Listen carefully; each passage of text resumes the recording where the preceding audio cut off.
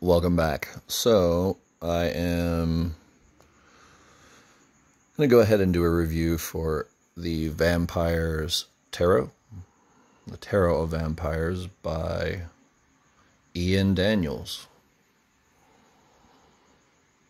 It's a Lillowin deck. So, I got my spread out here.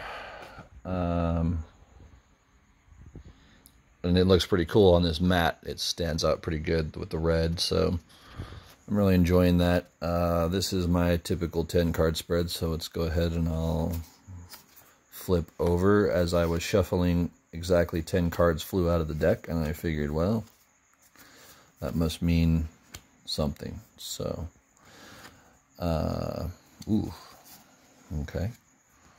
You know, this is my first time actually using the deck for reading, because once I'm bonded to a deck, I'm sure if you're into cards like I am, you have a tendency to want to use that same deck, maybe one or two decks.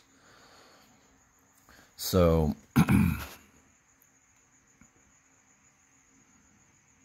as you can see, the depictions of these cards are pretty cool. It's great art. The one thing I will say is this card stock is very flimsy.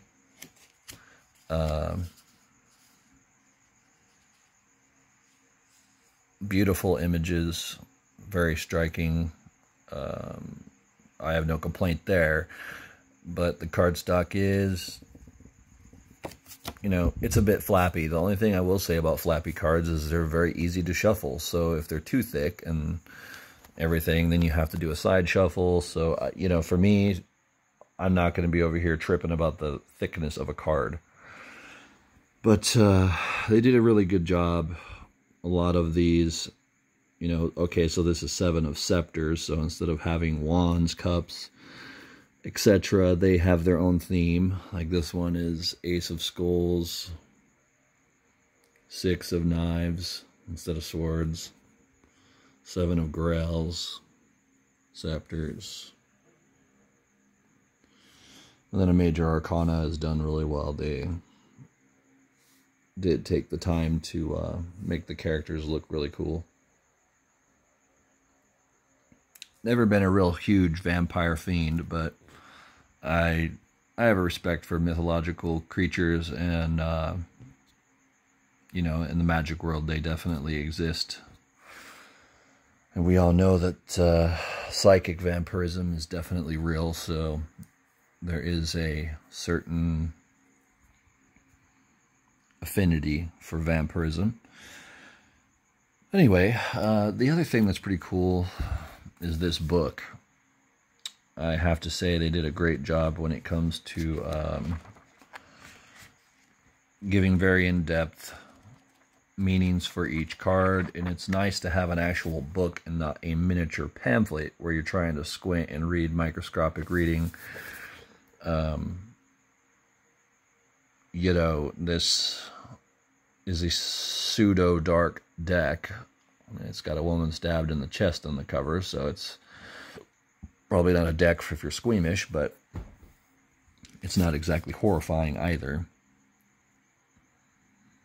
I like the color schemes. They didn't keep it too dark. They actually did throw a lot of color in there. Like, even looking at this card, Ace of Skulls. And of course, you know, I love the upright pentagram. It's amazing. It never gets old. It's truly the symbol of the occult. So, cards are, I would say, middle of the road. Book, excellent. Box, not bad art. I just wish they would do a reproduction of this and maybe make it bigger cards. I don't see a lot of decks that are for big cards. Like I said, I've got maybe 2 XL decks. I like the XL decks. I think they're really cool. So I hope Lascar Barrow or someone will come up with their own line of super big cards, or let's say twice the size of a tarot card. So maybe something that's about like that, and maybe another you know, I would say 50% more card width and height would be perfect for my hands, because I have monster hands, so I can shuffle a pretty enormous deck. So anyway, I don't want to bore everyone to death, but I thought it was worth it to do a video. This is a very interesting read that I'm doing right now too. It's revealing a lot to me.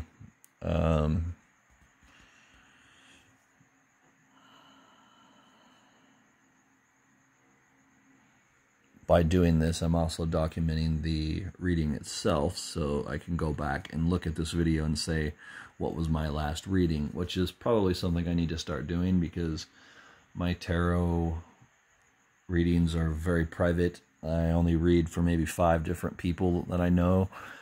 I don't read for too many other people. So if you would like a reading, you do not have to pay me. I will gladly, upon request, do a video similar to this, probably with my charged cards and pendulum, and we can do a general spread and find out what some of your questions are.